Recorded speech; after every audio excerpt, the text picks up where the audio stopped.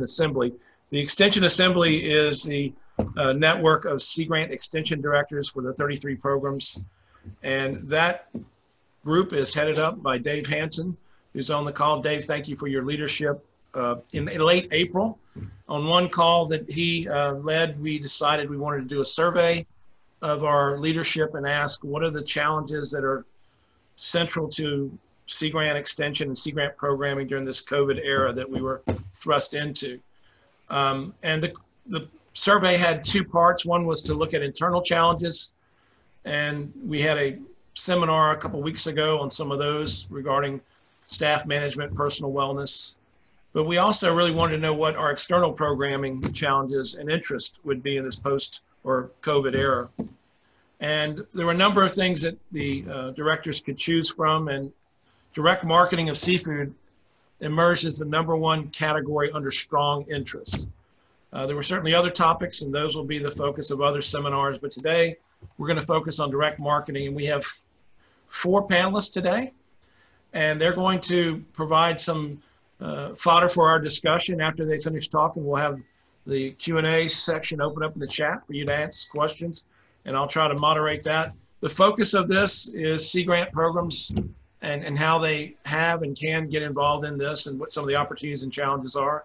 Each panelist has been given 7 minutes to start, and they have a set of 3 questions that they'll try to address before we get into our exchange. And those questions are, first, how and why did you get into direct marketing? And then the second question is, what successes and challenges and lessons have you learned from your experience in direct marketing? And perhaps most importantly, number 3, how has COVID-19 changed your situation as it relates to direct marketing? On our panel today, we have 2 from the private sector and 2 from Sea Grant. And I will introduce those collectively and then one-on-one as we shift to speakers. The first is Amber May Petersen, works for the Fishmonger's Wife Seafood Market in Norton Shores, Michigan. She will be followed by Matt Brown, founder and director of sales for SoPo Seafood in South Portland, Maine. We'll go from there to Carrie Culver, a marine extension agent with California Sea Grant in the Santa Barbara Channel region. And then we'll wrap up with Thomas Hymel, marine extension, Louisiana Sea Grant, working in Iberia, St. Martin, Lafayette, Vermilion, St. Landry of all parishes and statewide in his initiatives. So without further ado, I'd like to ask Amber to kick us off, and I will mute my mic and ask her to unmute hers. Thank you, Amber. We appreciate you being here. Thank you so much, Rex. Thank you for the invitation too. What an honor. So my name is Amber May Petersen. Everyone can hear me first, right? Okay, good. I am the owner and operator of the Fishmonger's Wife. We are a fresh and smoked fish market in Norton Shores, which is a suburb area of Muskegon, Michigan. And how I got into direct marketing was as I got married. So my husband is a 4th generation commercial fisherman on Lake Michigan. And his family's been here. We're approaching 90 years this year, I think it is, or 95. So since 1927, you guys can do the math. And anyways, though, his family has actually never done any direct sales. They've 100% been wholesalers, shipping their catch to larger processors, either in Michigan or into New York or Chicago. And 10 years ago, after we had our first daughter, I was looking for something that would let me stay at home. So I decided to open my own business. Maybe I didn't think that through too well. But here in Muskegon, we have the 2nd largest farmers market in the state. So I started out by just going to the farmers market with fresh fish to see how it would go. And we took off. Muskegon was hungry for fresh fish, locally caught.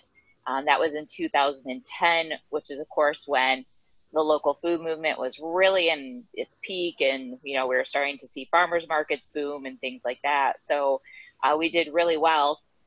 And then 2 years later, we bought a brick and mortar building, and we continued with our just growing, expanding the direct sales. So the reason why we did it though was because the money. I'm going to be honest. The wholesale market is where you move volume, of course, but when you're at the end of the month and you're looking to bring that little extra home, the retail sales is what makes up that difference. And so that's why we did it. And so far it's paid off. It's been really great to us for sure. So, and I got to watch my time. I'm a talker. So, so some of the successes and challenges we've had though, you know, I had some advice in 2011, which was Facebook really wasn't where you could make sales. And I took that to heart for like 2 years, and come to find out that wasn't the truth. Like, I do a lot of business and promotion on Facebook, and a lot of awareness. And so I think the biggest lesson I learned from that is just because it's not right for somebody else's business doesn't mean that it's not great for your business. So always, you know, take a look at your business to see what it needs and where it can flourish. The other thing is a quote that my brother told me, and he said, Amber, if you want it done right, get over yourself and hire it out. And so the truth is, there are some things that, you know, when you're a small business, you try to do everything because you want to do it cheaply, basically, and you're trying to save money, when in reality, you just need to hire that out. And the example I use is our webpage. Yes, I could design the webpage and I could lay it out, and it would take a lot of time, and it would take 3 times the amount of time that someone who just did it. Same thing when we went to online sales. I could have done it, except for hiring it out was so much more efficient, and, you know, just telling someone else and be able to communicate what my dream was to them and letting them do it. That was really, you know, an important thing. So once again, that know what your strengths and your weaknesses are, for sure. And then put the right people in the right places has been our number one thing that we've learned in the last 10 years. I'm the face of the company. I'm the chatterbox. I can spend all day in front of people, shaking their hands, telling them how to cook fish, telling them about my husband, telling them about the great things, and all these things. And you can ask me to go in the back and cut fish, and I'm dying after half an hour. Like, I just want out of there. It's not that I can't do it. I just don't want to. And versus my husband, he's the exact opposite. He can check a customer out, and we get that person's money, and that's about it. So acknowledging, you know, where your strengths and your weaknesses are. You know, and same thing when you hire people. When I started hiring people, it was really important to identify, you know, who could do what. And I found that working in the processing room is a different personality type than working retail sales up front. So, and then that last thing, COVID. How has COVID changed? Yeah, I mean, I'm not even going to talk about the operational things, but your direct marketing, I have found that we are booming right now, especially during the peak of the panic, when we were seeing no chicken in the stores, and we, you know, there was headlines about we're not going to have meat and things like that.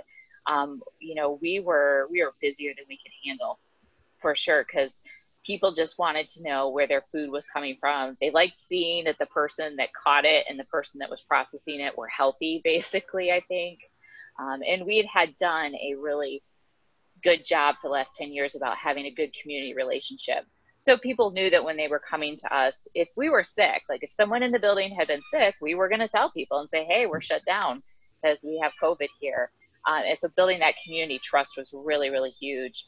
And so during, like I said, that we had that 6-week period here in Michigan where, you know, everybody was just incredibly worried and didn't know what to do. We saw people every Friday. Like, they had their pre-order, they had standing orders with us. They came no matter what.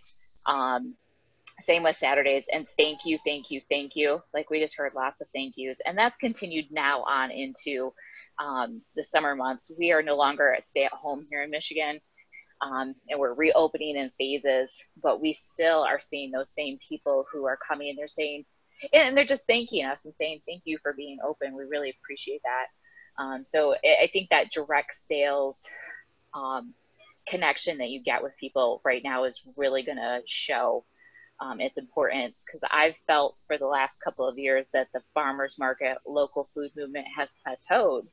But I think that we're going to see this bring on another resurgence of it. So all right. I'm just curious, I'm sure I'm not the only one, but quickly, what species, what products are you in your part of the country? Oh, yeah. Yes. I'm sorry. That's okay. It wasn't one of the questions, but I'm just wondering, Yeah. So here in the state of Michigan, we are licensed through the state. Whitefish makes up, Great Lakes whitefish makes up 99% of what we catch. I do work with tribal fishermen for lake trout, and then we run 200% wood-fired smokehouses. Awesome. Well, great. I want to say thank you again, and we're going to continue to move on. We're keeping this very casual. We have 85 people, but most of them are Sea Grant people, and they're casual by nature. So Matt, we'd love to hear from you. Matt Brown, founder and director of SoPo Seafood, if I'm saying that right, in South Portland, Maine. So I will mute and say stay tuned, Amber, because we're going to have Q&A after we finish our speaker panel. All right. Matt, take it away. All right, thanks, Rex. Yeah, Matt with SoPo Seafood. SoPo was started in January, and our intention was to sell to restaurants. And so I could answer the last question by answering the first question. We just started direct marketing out of necessity when the restaurants closed. Excuse me. When the restaurants basically closed, we did nothing for a couple weeks, and then we said, hey, why don't we try some home deliveries here? And when we did, it was met with a good response. We, decided to do the best quality we could. A lot of local stuff, haddock, scallops. We're working with some local fishermen, and we had some good stories to tell. And we get out there and told the stories and delivered super high quality seafood that people really seem to appreciate. Like Amber said, we did get a lot of thank yous, a lot of appreciation, which made it feel good. It made it feel like we were doing something good in the community. Some older folks that didn't want to get out of the house, and some other people that just really enjoyed getting, restaurant quality seafood delivered to their door. Kind of take fresh seafood for granted here in Maine, but, most of the fresher, better stuff goes to restaurants, and a lot of retail customers aren't used to seeing that level of quality that we've been doing, and that's helped build our core brand and our values, and it's really helped us launch a business. And we've only been doing deliveries for a few short weeks here, but we've been met with success. A lot of that's, like Amber said, on Facebook. Everyone's on Facebook nowadays, especially during pandemic. They're spending more time on it.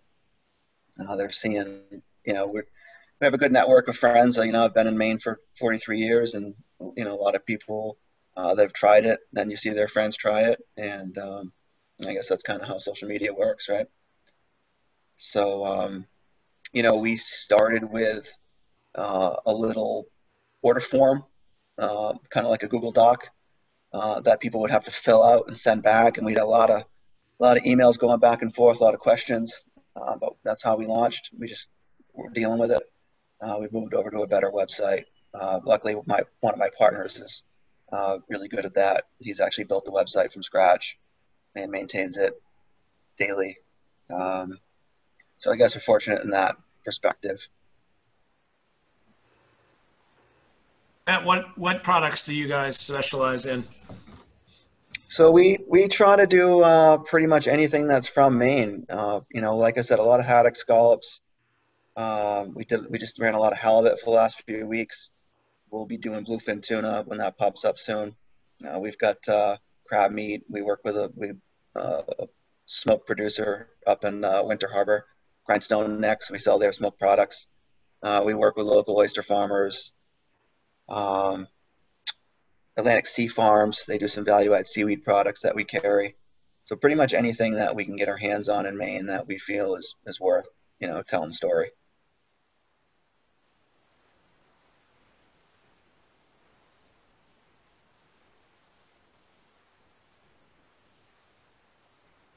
I think you're on mute, Rex. Sorry about that. Thank you, Matt. We're gonna move on, but I've been asked through the chat to remind everybody to mute your mics if you're not speaking. So I'll do that and stick around. We're gonna We're going to open this up to Q&A after we finish our next two speakers. The next one is Carrie Culver, Marine Extension, California Sea Grant, Santa Barbara Channel Region. So Carrie, you're up. Great, thanks Rex.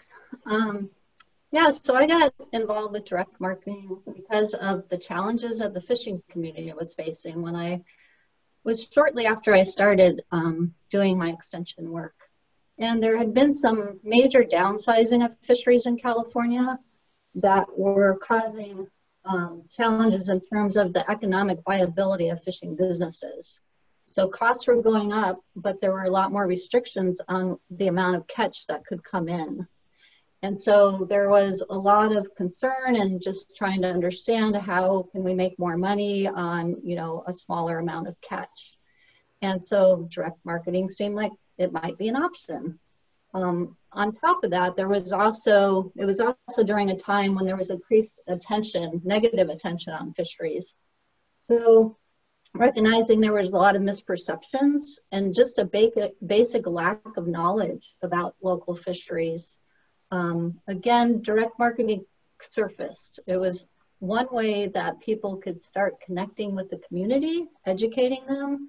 And so it was kind of an interesting divergence because all of that was happening and there were these challenges, but then there was an opportunity because of the local food movement and slow food movement. So initially, I would say there definitely was interest in making more money, but in some ways, the connection with the community was driving why direct marketing was of interest.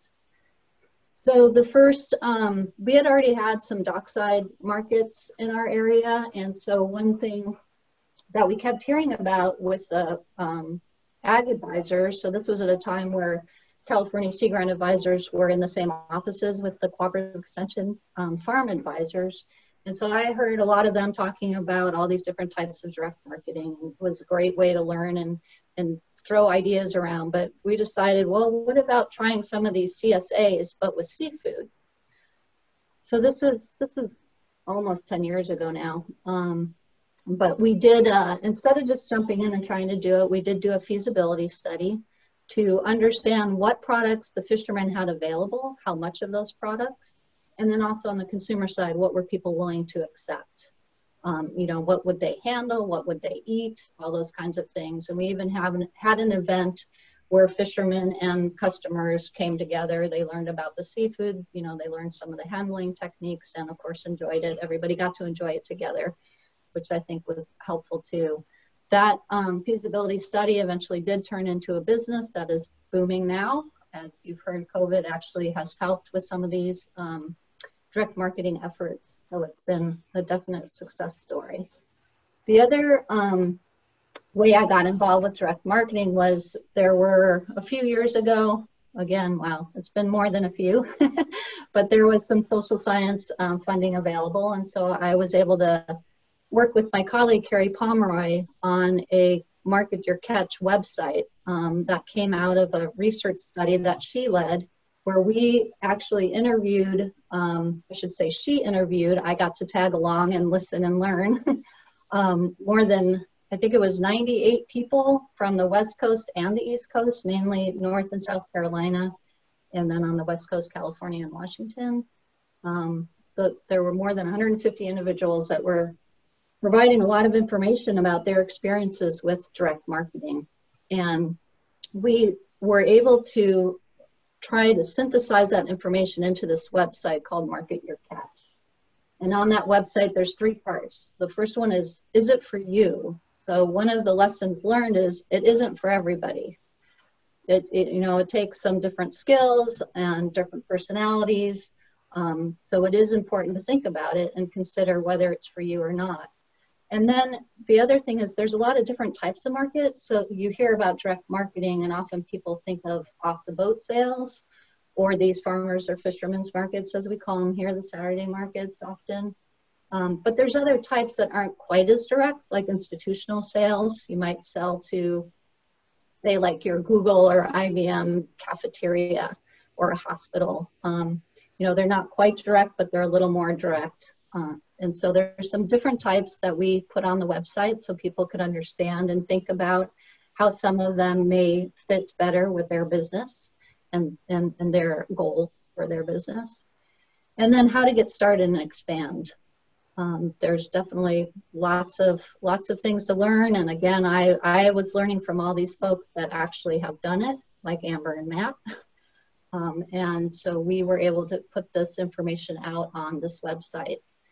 The website, although it's based on or focused on West Coast fisheries, it's definitely applicable more broadly. Again, we did collect information from the East Coast. We talked to aquaculturists, a few aquaculturists, as well as fishermen and buyers and handlers, distributors. So that information is actually on the website. There's a lot about tips and lessons learned, things to consider for the different types of markets. And also just in terms of getting started, permitting, of course, is one of those that can be really difficult to come over. And I'll get to that in a minute again here.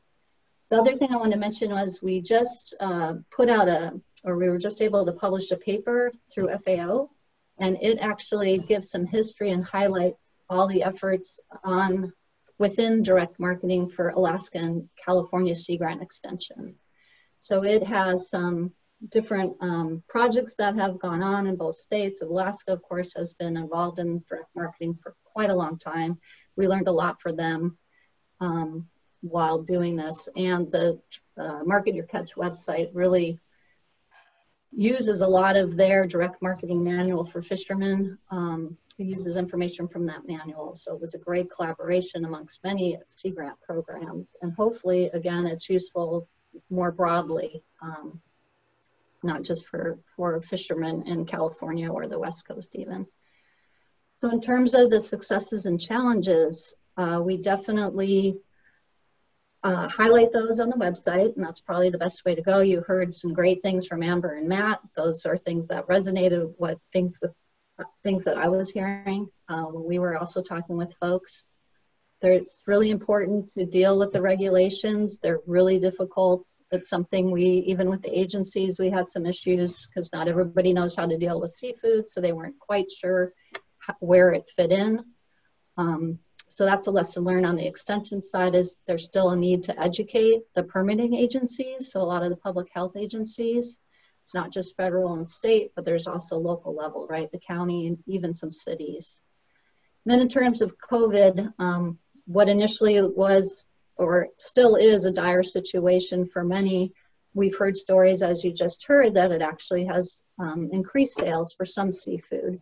It's not, again, for everybody, but we've seen a lot more interest in doing it. So there's been a lot more people asking, how do we get started? How do we do this? And we can point to the website, but it's not quite clear what's needed. Is it just people need some training? Do they need, connections with people?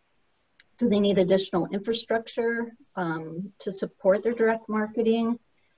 Or do they need new products? So for instance, not all people want to deal with live seafood, which is a big product. Most of our products here in Santa Barbara are live product, and not all households want to get that live product on their doorstep. So there's some other questions that we're just trying to understand better what the needs are now. Carrie, do you have the website that you can rattle off right offhand, or maybe have somebody submit it in the chat? Because we're getting questions about the URL address for that. Yeah, it's Market Your Catch. Oh, there it is. Donald Schreiner just submitted it in. Thank you. All right. Well, there you go. Ask, can you, shall receive. All right.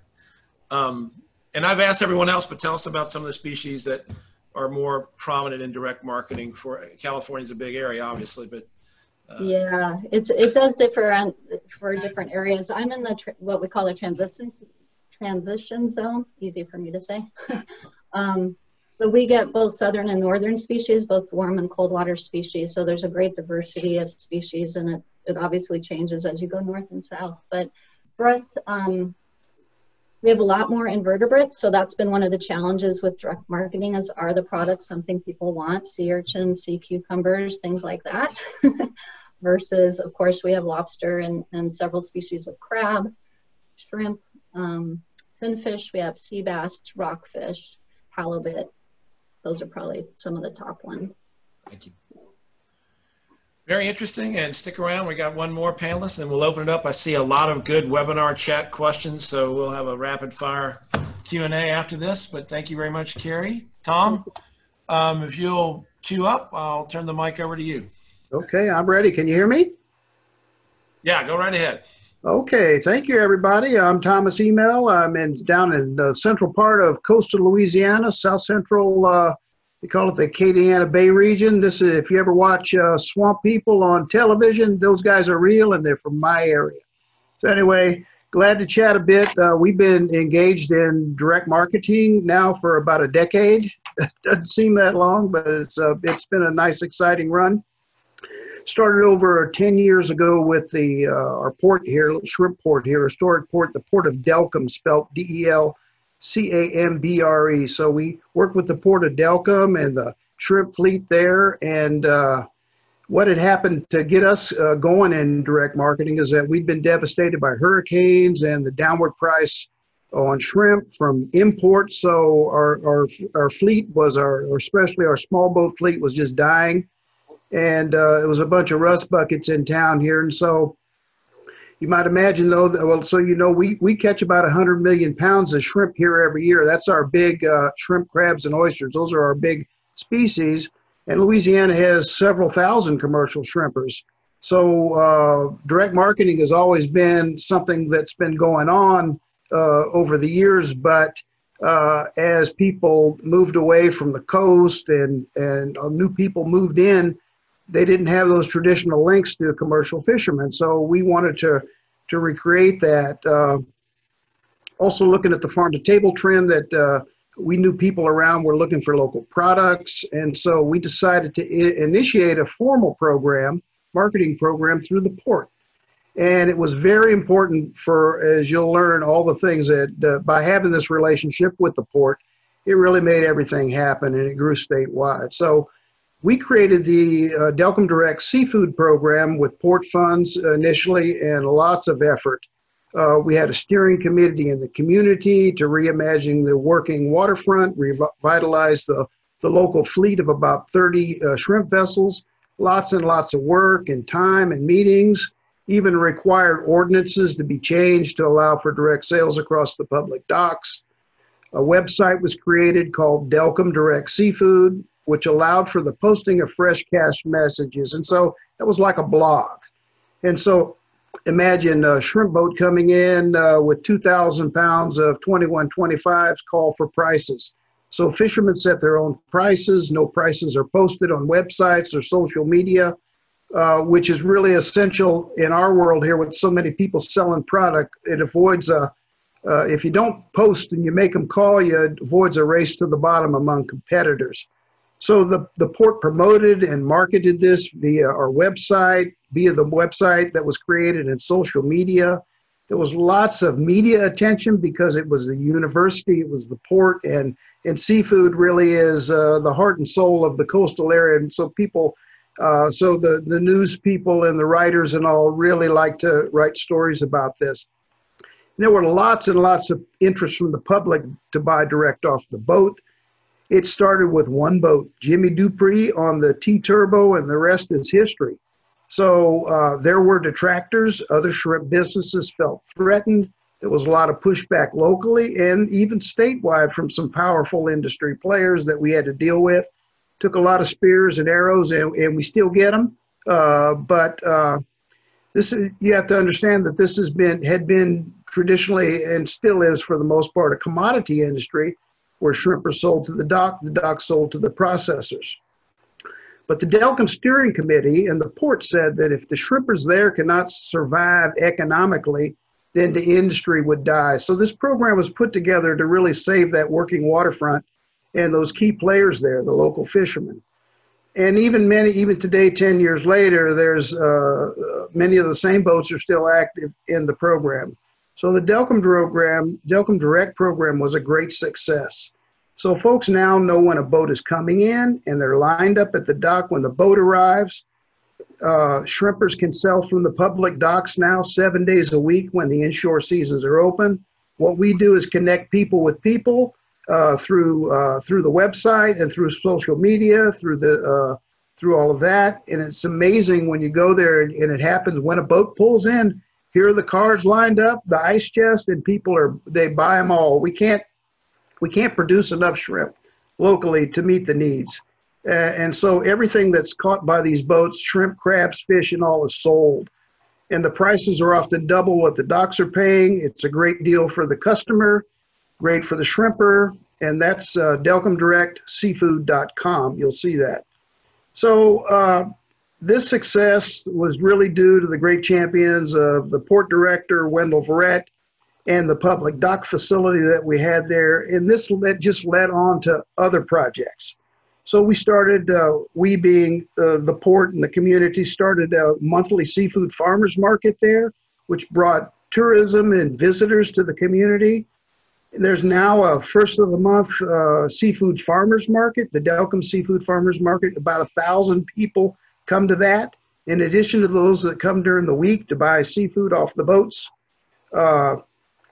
We were able to receive some hurricane recovery funds that built a new dock, a pavilion, a boat launch, a marketing facility, a $6 million project from a hurricane recovery money.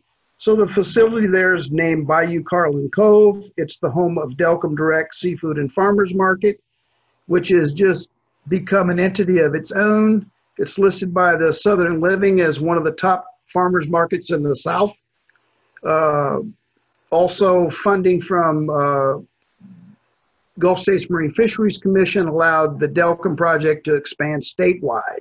It created then from the Delcom Direct Seafood Program, created the Louisiana Direct Seafood Program, which created 4 projects across the coast from the west, from the Texas line, the Cameron Direct, then the Delcom Direct, which was the original, then La Terre Direct, which is Lafourche and Terrebonne parishes, and then South Shore Direct around the New Orleans region. And so that's all under the Louisiana Direct Seafood umbrella. I got just a few more comments. So at the same time, so that's all under LouisianaDirectSeafood.com. At the same time, we had fishermen who wanted to process, pack, and freeze their own seafood to be able to inventory and sell value added during the off season. So our Sea Grant team assisted with this development, provided technical assistance. We called the effort Beyond the Boat. All these small processors required Department of Health certification, HACCP, and all the regulatory requirements. And these packs are all frozen, vacuum packed, high gourmet quality, demanding top price in the marketplace. We helped develop local brands to sell them under, called Vermilion Bay Sweet is one brand named after a bay here. Also, we have a Louisiana Direct Seafood brand, and packed under those include shrimp, oysters, crab meat, black drum, grouper, tuna, snapper, soft shell crabs, on and on. So the program is like a seafood incubator. We started with direct marketing, but it's gone on to value added. So with all these value added packages, we then created an e-commerce project to help get the product some visibility and sales across the country. And this is all managed by the Port of Delcom. We launched this in March of this year under the Delcom Direct Seafood Shop. And the seafood shop really came alive with COVID when both the governor and the lieutenant governor of Louisiana announced these programs, our Louisiana Direct Seafood and Louisiana Direct Seafood Shop, when the governors announced those in their news conferences encouraging people to eat local seafood. So could talk a lot more about this, but requires vision, partnership, funding, and in the end, this is about innovation and connecting people with people and allowing commerce to happen. So that's the nuts and bolts of it. Thank you very much. We appreciate it. And I want to say thanks again to our panelists and to everyone. We now have 84 people online.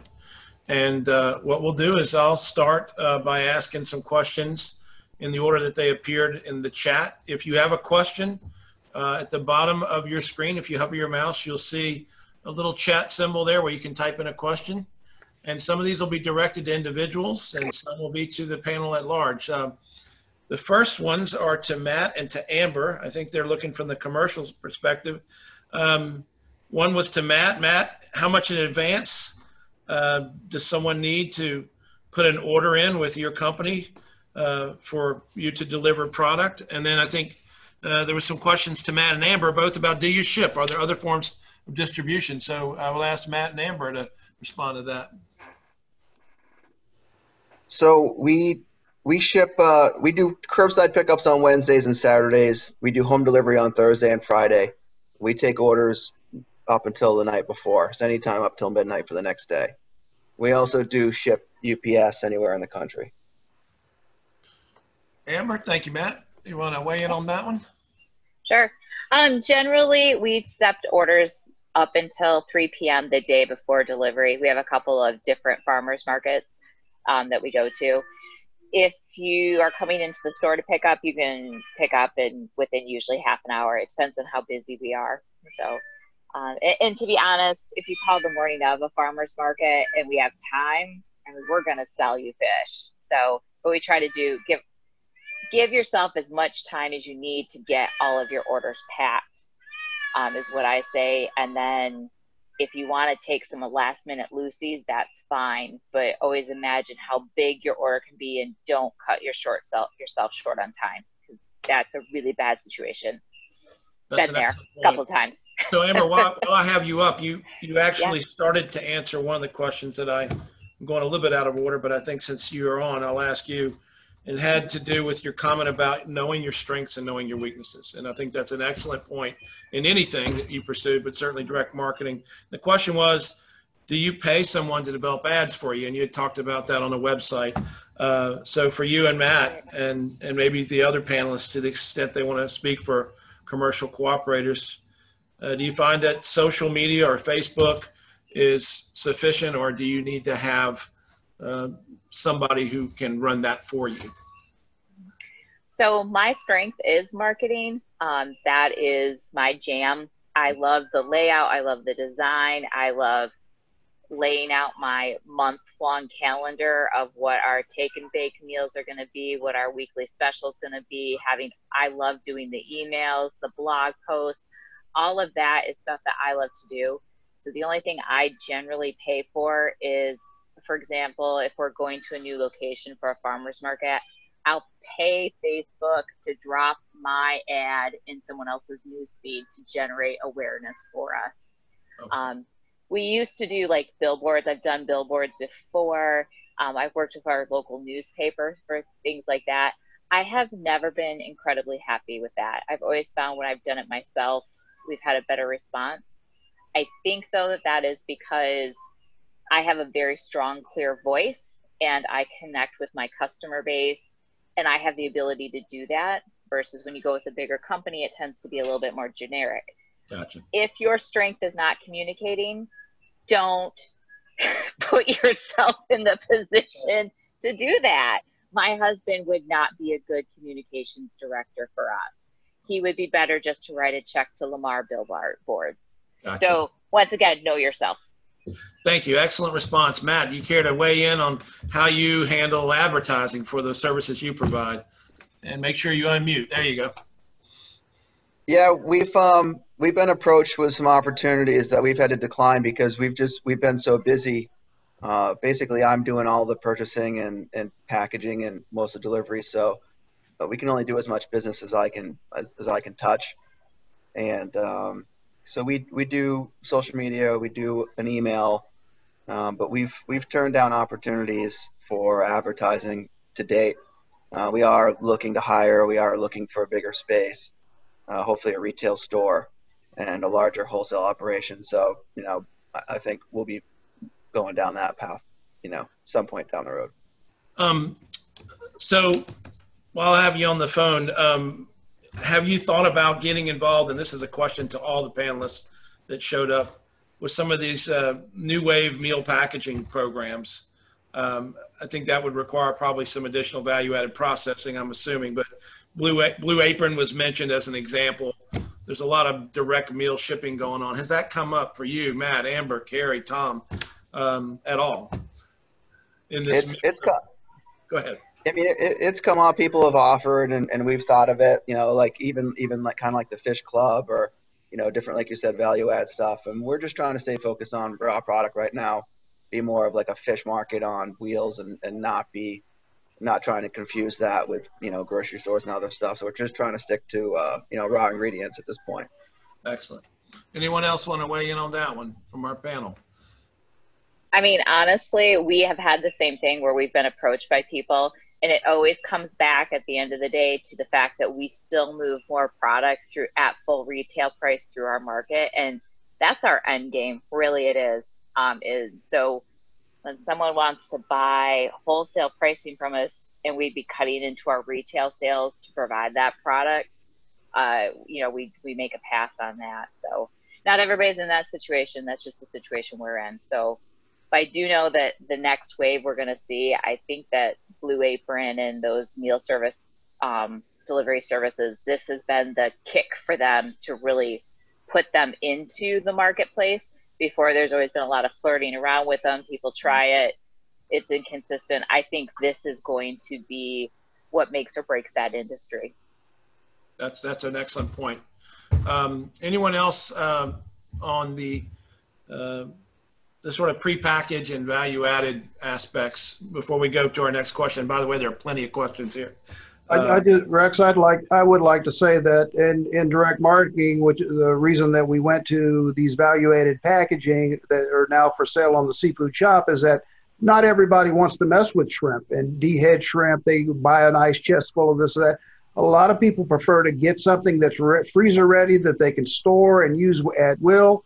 And so that has driven the development of these products, and really it's catching on very nicely.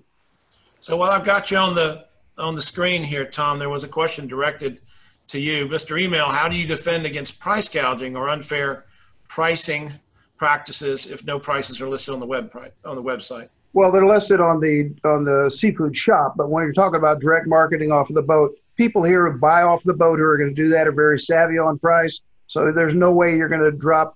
You're going to get an exorbitant price for some fresh shrimp here in South Louisiana. Everybody knows what to expect to pay for it. Okay. All right. What about and again, Tom or anyone on the call, branding? Do you find whether you're doing this as a commercial entity or you're doing this as an extension advisor for Sea Grant, that branding is important, or is it just the matchmaker role for extension, perhaps? And let me ask that again of our two private sector panelists as well. Branding identity, how important that is. So important. I cannot express to you how important it is to protect your brand and to have a brand that is you. My company's name is The Fishmonger's Wife.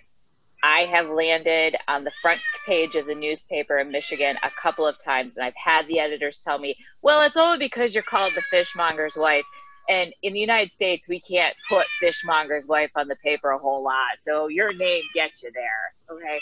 And it's something that people remember, but your branding is everything. And I think Matt made a really, really smart comment when he said, we've had opportunities for more advertising, but we're so busy already. We're not taking on more work. That's part of your brand.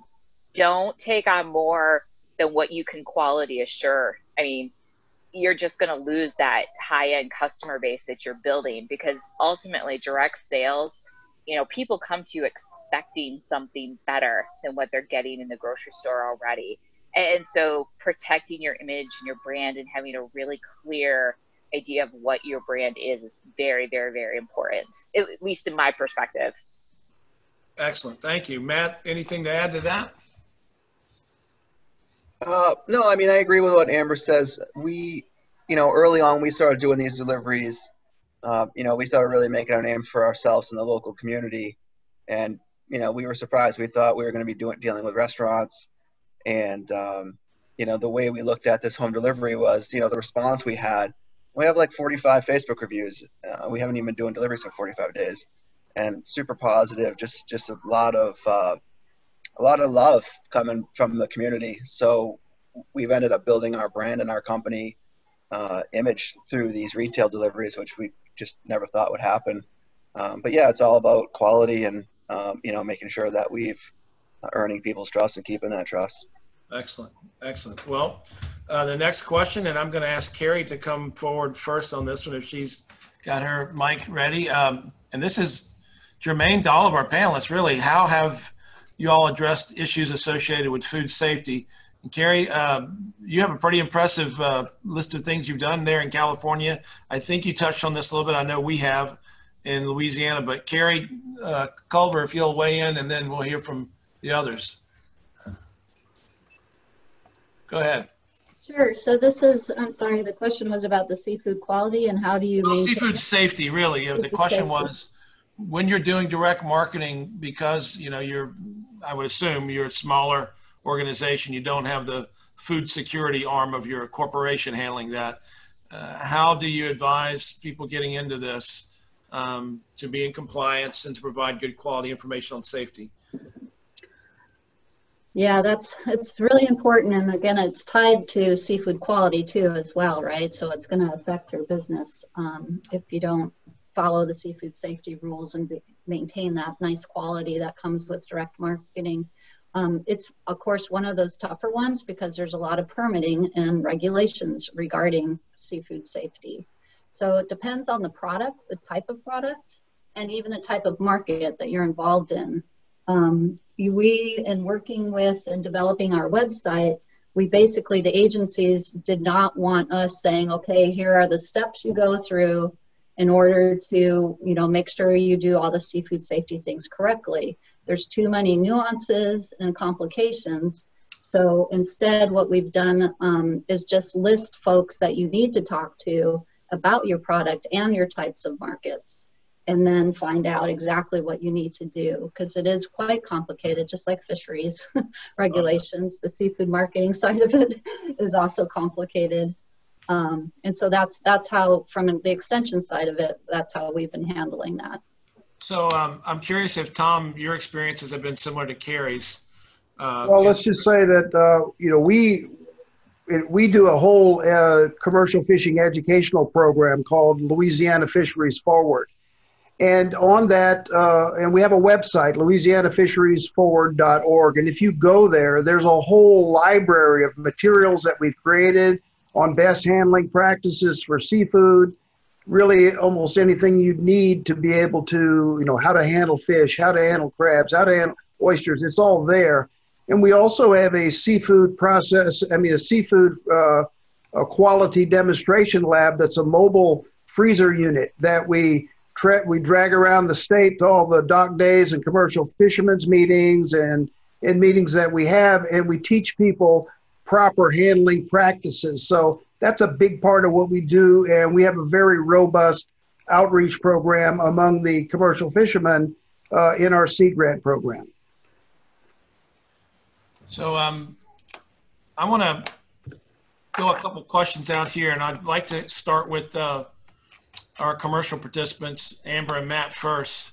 But if they could tell us what's different about a direct marketing or a consumer that wants to buy product through these channels versus someone who goes to Red Lobster and orders an entree. I mean, if you had to describe the difference, and this is something I would ask to the other panelists as well, to all of you really. So maybe starting with Matt, and we'll just go down the list here. Do you see a difference in that clientele versus the more commodity driven? Yeah, I mean, we've been able to capture the clientele that care. We've had people put on our Facebook that the haddock's too expensive or the salmon's too expensive, and they can go buy that at the local grocery store. And we invite them to. But I think with the messaging and the quality that we're offering, we just seem to be landing in the laps of people that care and don't mind paying a little bit extra for higher quality. Good. Yeah. I agree with it, Matt. Is that the people that are, especially the packaged seafood that we're working with, the target always there was for for the Cajun gourmet, I guess you'd call it, people that are looking for the best of the best without additives and those kinds of things. And that's kind of a specialty market. But even the prices that are on the website there for those products, you get around $18 to $20 a pound for top end seafood. Those are national prices, and sometimes it's even more than that for grouper, snapper, those kinds of things. But that's the market that we're after. This is not people that are looking for big box seafood packs. Carrie, has that been your experience? I'm hearing. Yes, definitely. I mean, it comes down to what folks can afford, right? But it costs a certain amount to be able to provide the fish. So it's, yeah, you're definitely targeting certain markets based on what types of products, again, you can provide. So Carrie, while I have you on the screen, I want to ask an extension of this question. And that is, on the flip side, you advise in your program, as does ours, existing and prospective participants in direct marketing. How do you advise them about how they go about looking at their cost and returns? Because there is a tendency sometimes for people to maybe not run the numbers very carefully on any enterprise. And I would assume there are some break-even costs that are higher than dumping a big boatload of seafood on a dock somewhere in the commodity market. How, if at all, do you guys advise them to look at their cost structure to make sure this is something that fits them or maybe doesn't? Yeah, that's a great question, because you're right. A lot of people don't think about that. You know, it's like my time, I don't count it. It's, you know, I don't have to figure that out into the costs. And even in talking to folks around the nation about all of this, you know, it often came down to, it wasn't so much the profit that obviously it's important, but it wasn't just about that. Again, it was the connections. So there was this value that wasn't just dollars, right? It was actually also this additional value that they were getting out of that whole direct marketing experience.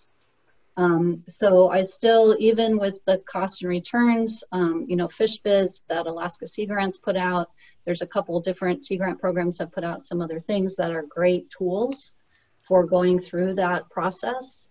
But it is also important to realize that there's other values that people get out of it as well. So I wasn't waving you off. I was just waving back to Amber. She got knocked off and came back. So thank you, Carrie. Amber, while you were gone, we were touching on a couple things. And one of the questions was, what is your perception of the average person who wants to buy direct? How are they different from the general public? And that led to a discussion about price premiums and the reality that price premiums, or at least some marginal increase, is required given the additional cost of just selling a commodity on the dock. So any of those that you'd like to weigh in on, Amber, now that you're back with us, just turn your mic on and there you go. So I don't apologize for my price. In fact, the other fish markets here in Michigan always make fun of me, and they're like, well, Amber is the only one making money. Ha, ha, ha. But the truth is that I have expenses, and what I do costs money. And if we can't afford to make a living and pay for our building, then we can't provide a service. And that's all there is to it. I do think that you tend to attract customers when you're doing direct sales. They're a little bit more invested in their health. They really, really care about knowing what's in that product and that they're getting the best they can. A lot of times they have more disposable income, not always. Here in Michigan, I do accept our food assistance program card, and I always make sure that I have products in store that are within that budget type. But for the most part, yeah, I mean, I offer a premium meal prep service that we call Lake to Bakes, which is where every Friday and Saturday we have a prepared, you know, fish dish that's ready for people to take home and just stick in the oven or put on the grill. You know, and that's not something we can do at, you know, a Walmart pricing. It does cost more. But in Churn, we also are very transparent about our ingredient sourcing, and we try to keep it, you know, with the trend of what's going on in foods and things like that. So But yeah, I can't apologize. I used to feel like maybe I should be apologizing, but I had to stop doing that because we weren't going to have a business anymore. Right. No. Good point. Excellent. We are coming up on an hour, but I want to ask one more sort of general question that really speaks to the purpose of this session, and that is, and I'd like to start with you, Amber and Matt. You know, what do you need from Sea Grant Extension, if anything? Maybe it's nothing, but also to Carrie and Tom. You know, how do we help each other provide information and first steps to help people get started and to know where the realities are and the opportunities? Are there informational needs you guys need from the private sector? Or are there things that our other panelists could recommend to prospective programs? So, Amber, anything that, again, I'm putting you on the spot, and maybe that you're fine and don't require that. But. Well, I'm actually really fortunate. We work a lot with our Michigan Sea Grant here in Michigan. They have always been phenomenal to commercial fishing. We had a commercial fishing extension educator that was in that position for about 500 years. He's recently passed on the torch to Dr. J, and she's just phenomenal, and she's really been working with us. And I think the most important thing you can do as Sea Grant extension educators is ask your fishermen what they need. Like, actually go down to that dock and know that you might be talking to some people who are suspicious of you and they're a little bit maybe standoffish. That's just the nature of commercial fishermen, a lot of them. But to really ask and say, what is it you need? And keeping in mind too that you probably speak a very different language than what they do. When Lauren came to me and she's like, hey, what do you guys need for research? You know, what can we do to help you for research study programs, you know? And all the commercial fishermen, their eyes glazed over and they're like, and I'm like, oh, we need an economic impact study, blah, blah, blah, blah. So, you know, make sure you're finding someone that you can connect with that gets where you're coming from and what you can do. And this is just my last thing, but the number one thing that Sea Grant did for us this year during COVID was they got together a panel to do a Zoom discussion with us of our regulators, which is the Department of Agriculture here in Michigan, and let us have at them about what they're looking at for COVID and to really answer a lot of those questions and to take away some of our anxiety that we were having about what additional things were we going to have to be doing, if any, during our inspections. You know, and that was something that Lauren just called and asked us about and said, hey, what do you guys need? So, excellent. Yep. Thank you very much. Matt, anything that you want to weigh in on in regards to that topic area, things that maybe the state could do or the university can do through their Sea Grant programs that would be of assistance to you or have been perhaps? Not that I can think of, Rex. Okay, then I'm going to go to Carrie and Tom and ask them the same question, but I also want to ask them to provide advice to programs that may be interested in this, because we have 33 active programs, maybe it's more than that, and only a few of them have actually delved into this. So if I were an agent or a specialist at a coastal program and was interested in getting into this, Carrie, Tom, what would you recommend that we start doing and maybe not do as well? Well, so I might say we're welcome to share our experiences with you, talk to you, call us, text us, write us. Please look at what we've created, our materials that are on the Louisiana Direct Seafood website, also on the Louisiana Fisheries Forward website. Look at our look at what we do. Look at how we've got it set up, laid out. This is an evolution over a decade of things that we've learned just by doing. So we really didn't have a model to follow. So we did it, and it's been a great success. Sometimes too much of a success. So. But we're here to share what we've learned, and if we can help you directly, feel free to reach out to us. So I want to, in case those that are still on the call, we still have about 70 people who might be thinking, what do you mean by too much of a success? Point out that Tom and myself and others had to put together a document last week called Beyond Direct Marketing, just to show that we're doing all kind of other things as well, because we've been so successful in this one area. The perception is sometimes, although it's a misperception, that that's all we're doing.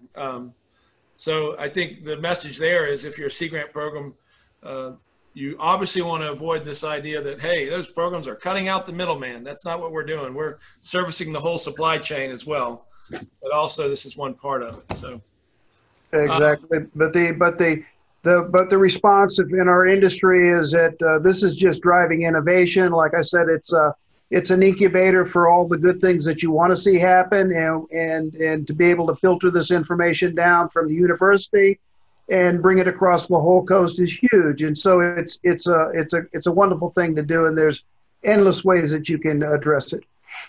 Carrie, anything you'd like to add on that as far as guidance to a program looking into this to maybe do more? Yes, sure. I think Amber hit it actually first, is a needs assessment. That's something we're looking at doing here in California. We talked to lots of folks. We've heard some of the stories, but we're also not reaching the people in some cases that haven't had those successes.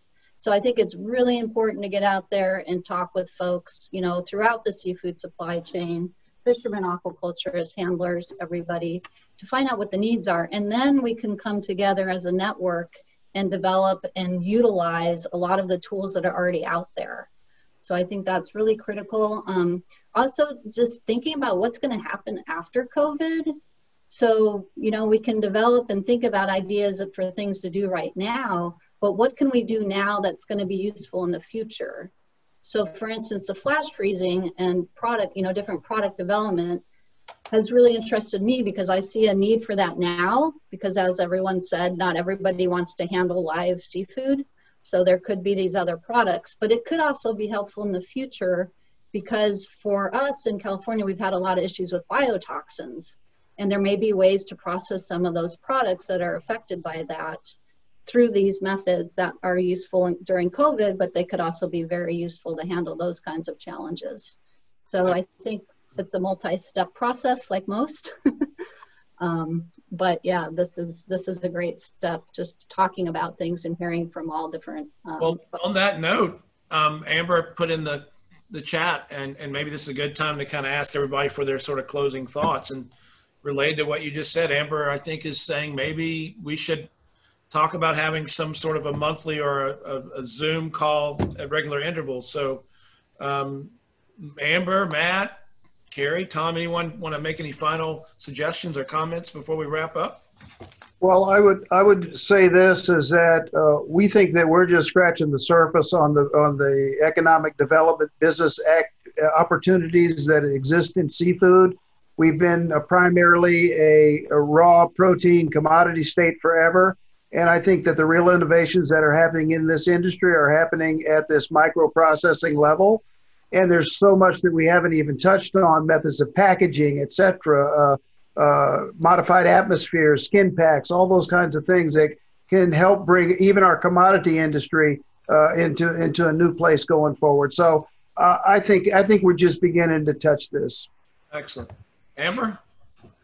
I'd just like to say that the most helpful thing I ever had when we were starting out was we went to North Carolina with North Carolina Sea Grant when they hosted the local catch summit there, and we did one of their coastal tours, and they took us around, and Sarah from Sea Grant there took us around and brought us to the fishing communities. And that was so incredibly helpful to be able to talk to other people and see what they're doing and really have that hands-on experience. And even people who didn't really, I don't know anything about shellfish, but still some of the things they were doing is super, super helpful. So those kind of connections really do help people a lot. Well, who knows? Maybe that'll be an offshoot of these discussions. I'm all about Louisiana. Yeah, come on down. We'll do an exchange program. Any other comments? I don't want to end it prematurely. We have a little more time if anybody has any comments before we do. Going once. I want to say thank you very much to Dave Hansen for his leadership in the Sea Grant Extension Assembly and the subcommittee that put this together. I want to say a special thanks to Amber, Matt, Carrie, and Tom, our panelists, and to all of you who registered as attendees. This is very interesting, and I think will lead to more networking and exchange. Thank you all for participating.